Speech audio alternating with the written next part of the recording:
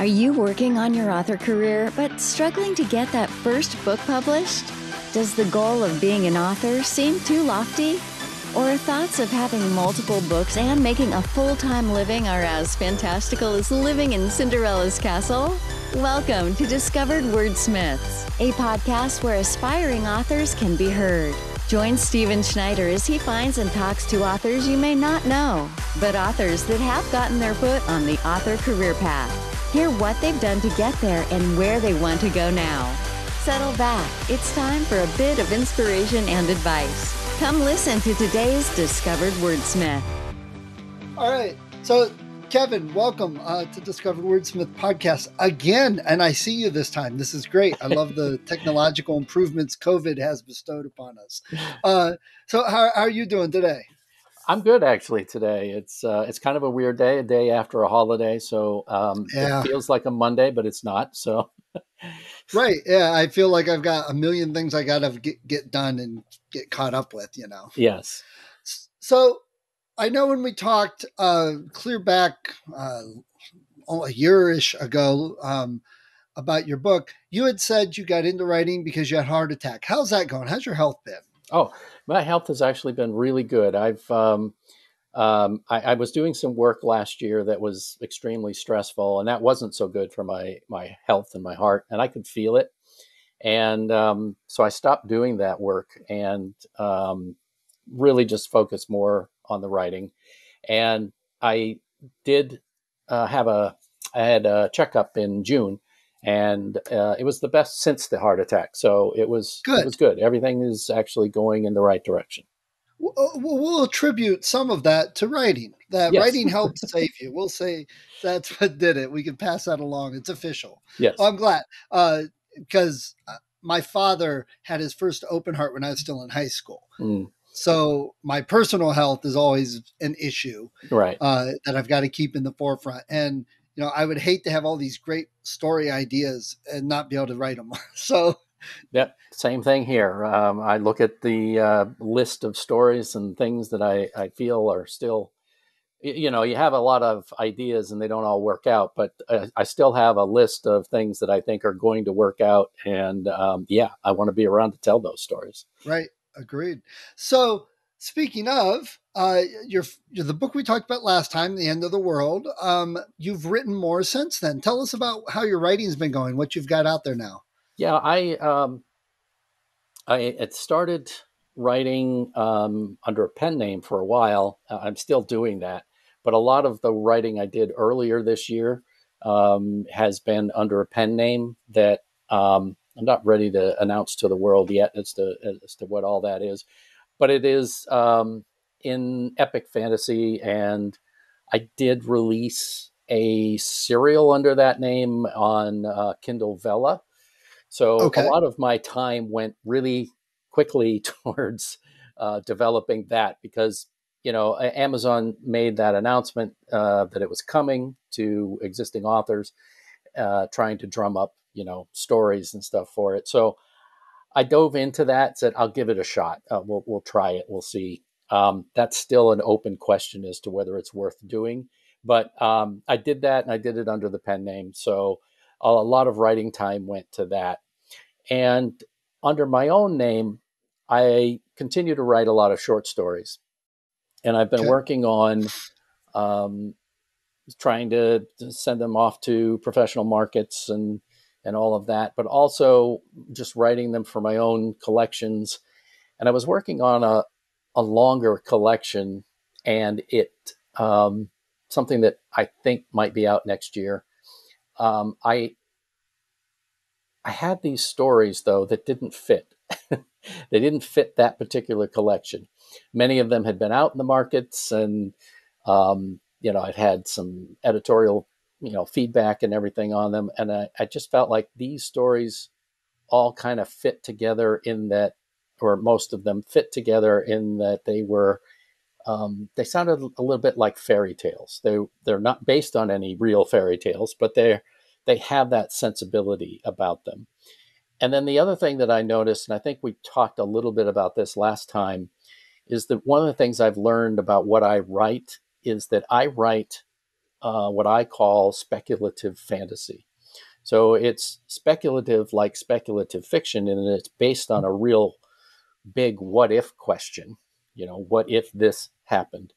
But rather than using science or engineering and technology to tell the story, I put it in a fantasy setting. It's magic, or it's secondary world. It's something like that. And so these stories that I put together in a collection that's now out are just the first ones where I kind of realized that's what was happening. That's what I was writing. And they all kind of felt like they had this fairy tale kind of feel to them. So I thought they Okay. went together as kind of a nice short collection to tide people over until I actually get something written. I am still working on the first book in my Arcane Depository series that I had hoped would be out this year, but based on the distribution delays that I'm seeing, probably won't be out till next year at this point. Okay. So what's the short story collection called? So the collection is called The Enduring Mage and Other Tales. Okay. And The Enduring Mage was a short story that actually some of my newsletter readers will have seen, though I've revised it a little bit. But it was something that I had circulated earlier. And I just really liked it and thought it deserved a wider audience, and it just became a good title for the book. So do any of the stories tie into your previous books or your upcoming The books? very last story in the collection actually is the prelude to At the End of the World. So that story literally leaves off right where At the End of the World begins. Oh, There's good. a Okay. there's a character viewpoint shift, and you can drop that story and pick up the book, and you just pick up the thread right there. Good. So that's a great way to tie everything together with people. How's that been going? Are people enjoying the short stories? I think so. It's only been out a week now. Came Okay. out last week, but I see there are downloads. It's ebook only. There are downloads, and across at least a couple of different stores. It's available in all the stores: Apple, Kobo, Barnes and Noble, all of them, Amazon. Okay. That it's because personally, I love short stories. I've got tons of short story books, and my favorite seems to be like older 50s, 60s era sci fi. Mm-hmm. I'm not sure why I glommed onto that. Um, but I read, in fact, I just got, where is it? Right here, the Legends over Mm. the weekend, book 3, with Jordan and Terry Pratchett short stories. So I personally love short stories, but I know a lot of people say, oh, short stories don't do well. So I'm just curious. Hopefully, that'll help you with your past books and your future books. That'd be great. Yeah, I mean, I do it just because the same reason I like short stories. In fact, kind of during COVID, um, reading fiction has been challenging for me. I just can't seem to focus on it very well. And so I've struggled getting through longer books.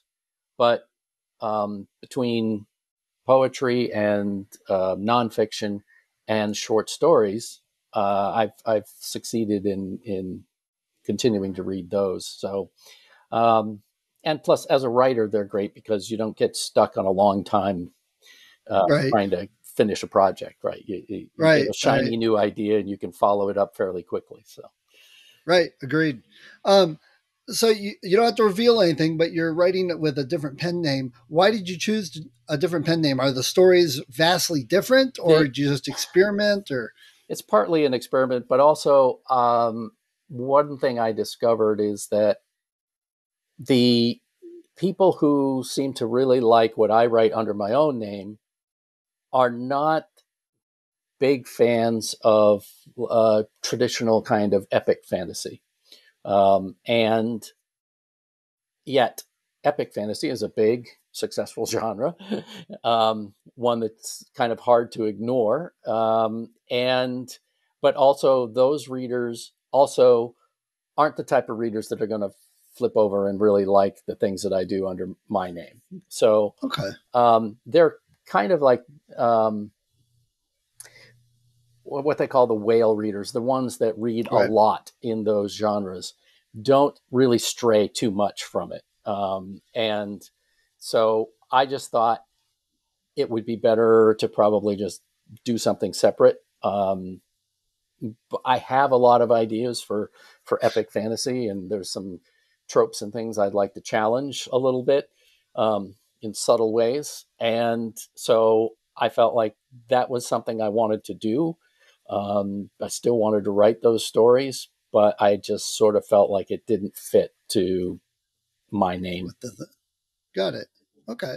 And under that pen name, you're writing some stuff with Vella, which I know I have a lot of author friends who are doing things with that. And I've heard ups, downs, good and bad.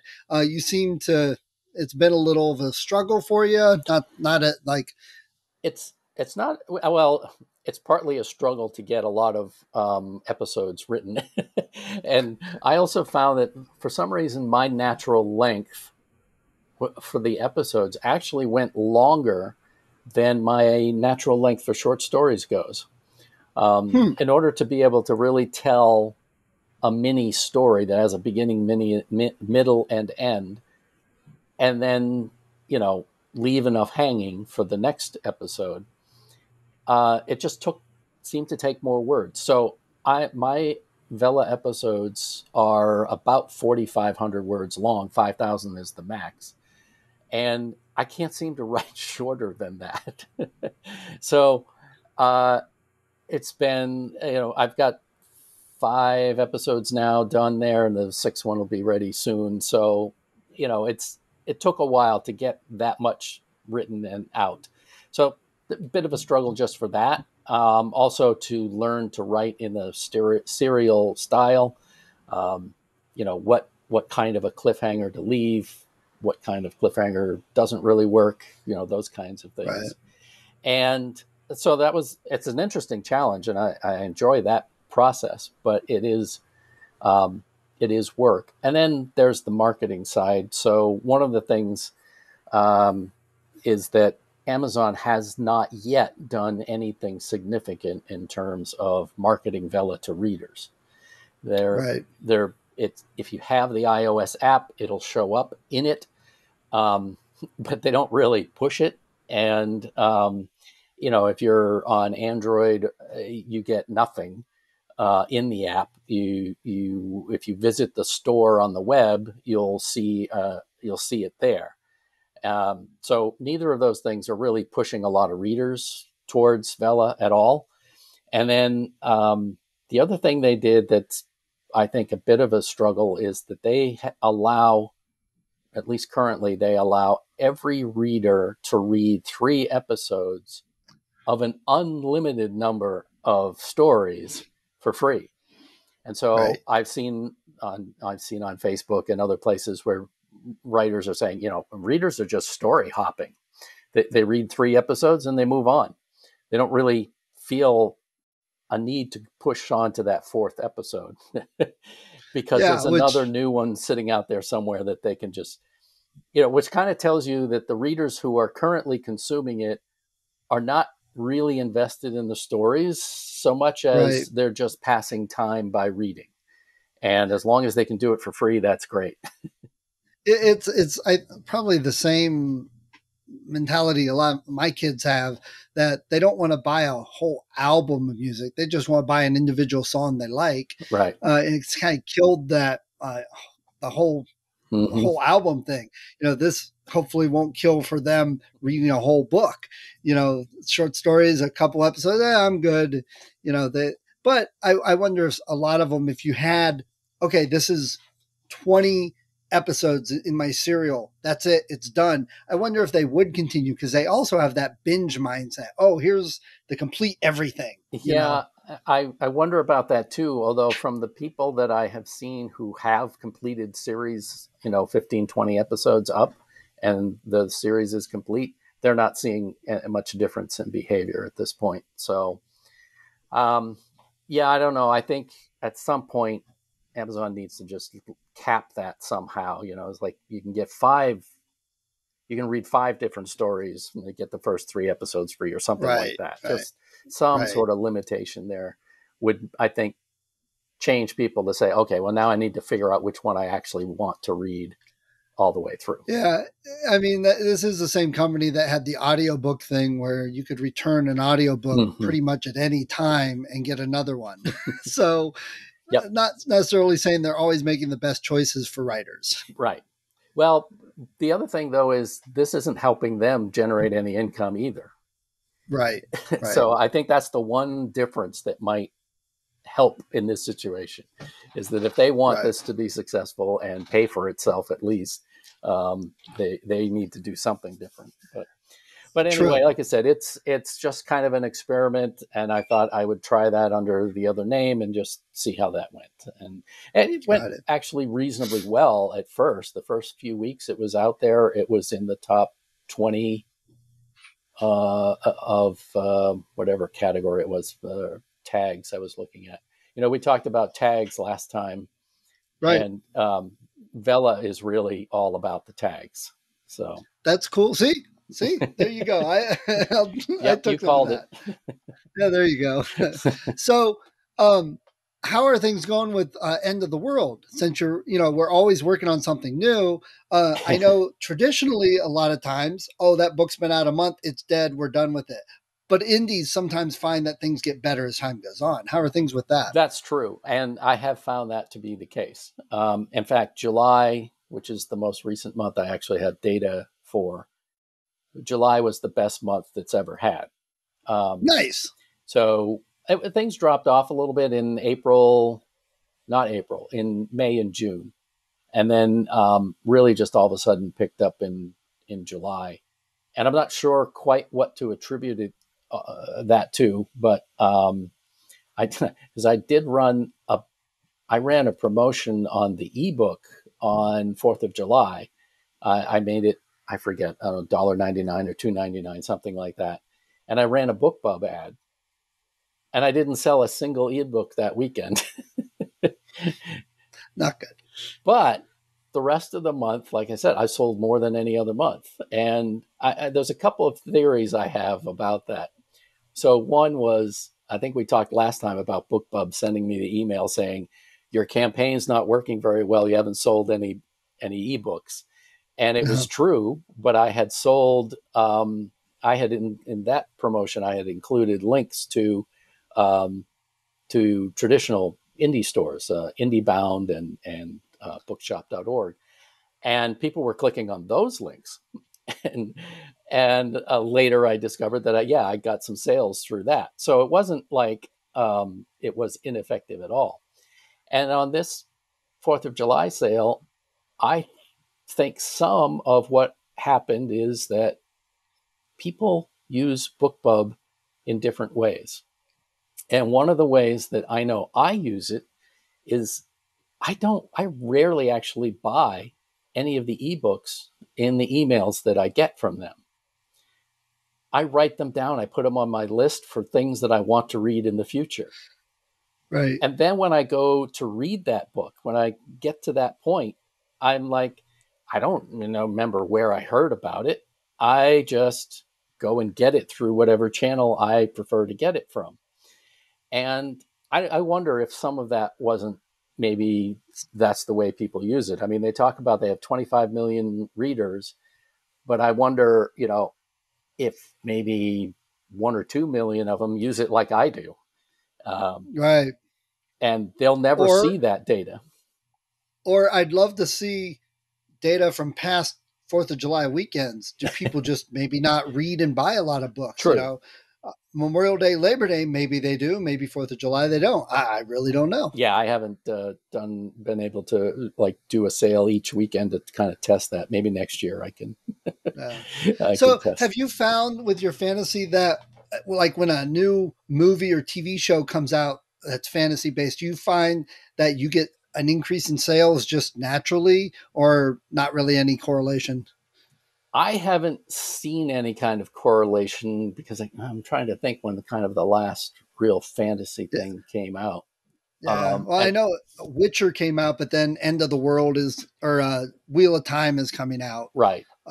soon. Yeah, again, yeah, Wheel of Time and then Dune is coming out too, Dune, yeah. which even though it's sci-fi, actually has a pretty strong fantasy vibe to it. Right, I don't know, and they're so different. I mean, Wheel of Time is very much that epic fantasy. Um, right. so I don't know how that necessarily would work for a book like um, At the End of the World. The other thing that happened is book clubs picked up At the End of the World, and Nice. which is nice. And one of the things that I have offered to do, and I know some other authors do this too, is I will do a Q&A session after the book club has read the book, and if they have questions and things of that nature. And I did that for a few different ones, and I really enjoy that. That I think that's one of the better ways to get out and meet your readers, is to kind of do a virtual Q&A session with people who have Nice, just yeah. read it and they have questions. Yeah, that's great. So uh, they all read your book and contact you. That's pretty cool. I mean, you weren't pushing that for No, anything. I wasn't. I mean, I kind of do now. I mentioned a couple of times on Well, Twitter that, okay. hey, if you in a book club, I'll come talk to you. So where was the book club located? Well, they're all virtual, the ones that I've done. So they're, So you've done more than one. yeah, I did a couple of them. Yeah, I did two of them, and yeah, they're all virtual. And so people, there was one other. The reason I get confused is because there was one other I heard about, but they didn't invite me on to talk about it. So, but I've done a couple where, yeah, I've gone on and I've answered questions about it, Nice. and it's interesting to see what people's questions are, and see their reactions to the book, and that was good. And one of the big things that came out of it, and I will also say that my sister is a big pusher of this, is that they have convinced me that I need to do a sequel. There you go. I had not planned to do one because I couldn't actually figure out how to do it based on the way I left it. The way I left it, no spoilers, but there was really only a couple of characters I could figure out how to pick up and move forward with. And I thought, well, that's okay. But then I'm doing these book club things, and people are like, wow, but I love this character, and I love that character, and I want more of this. And I'm like, well, so I did find a way to bring everybody back together. So Cool. Got the band back together, yeah, man. so I have started making some notes and things on how that's going to work out. And once I'm done with the first book of the Arcane Depository series, then I will jump back in and do the sequel to At the End of the World. Wow. So you got a lot going on.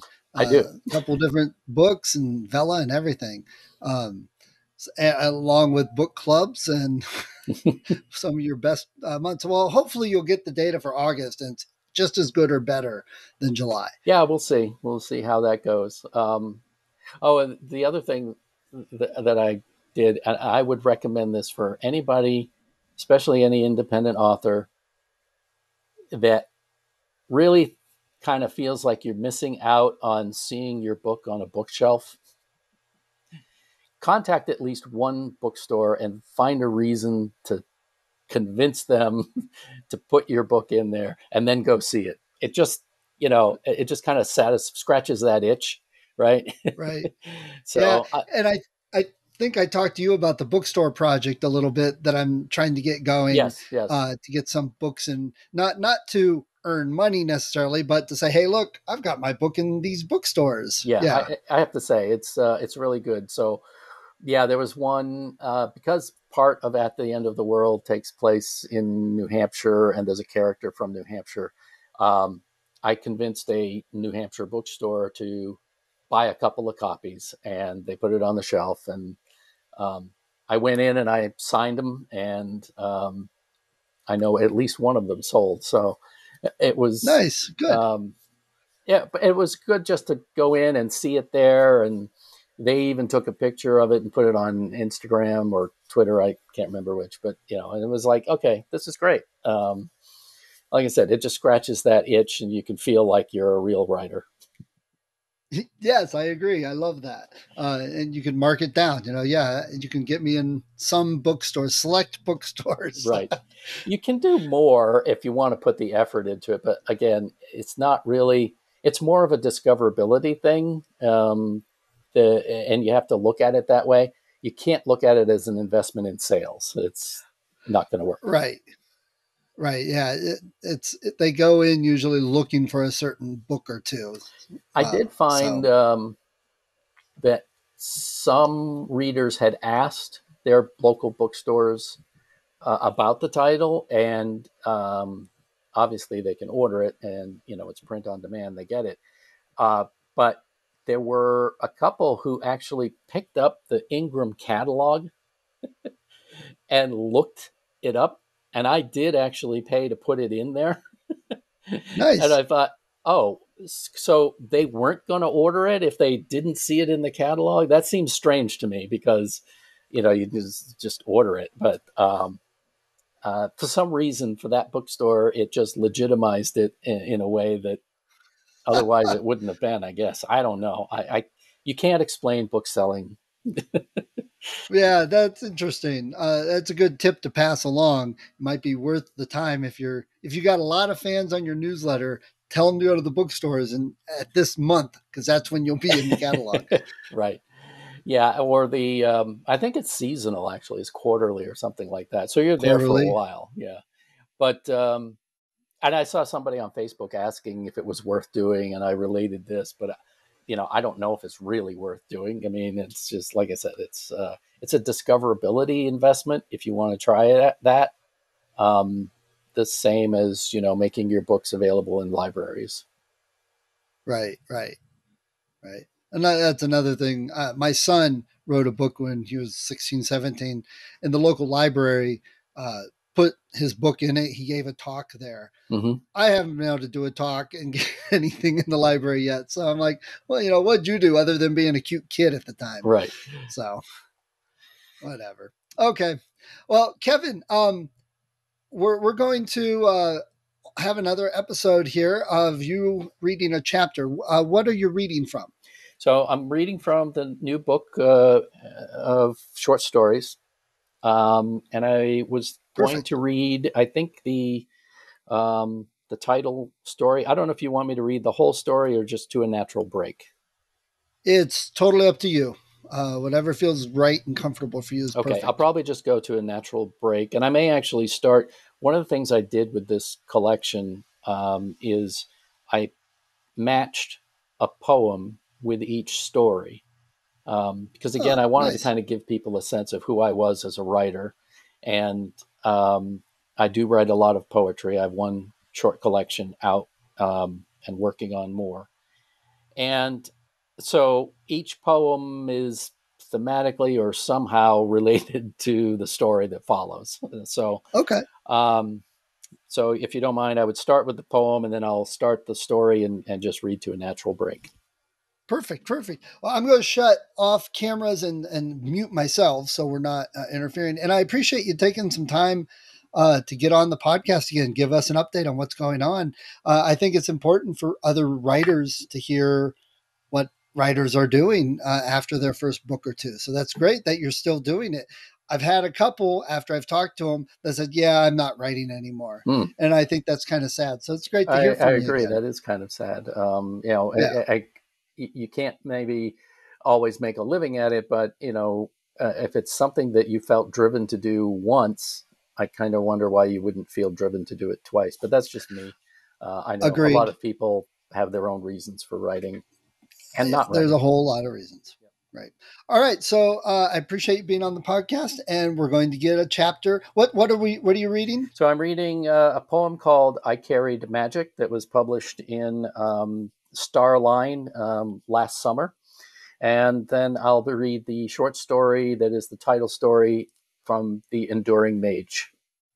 Perfect. All right. Great. And I'll be here at the end. Thank you. Okay.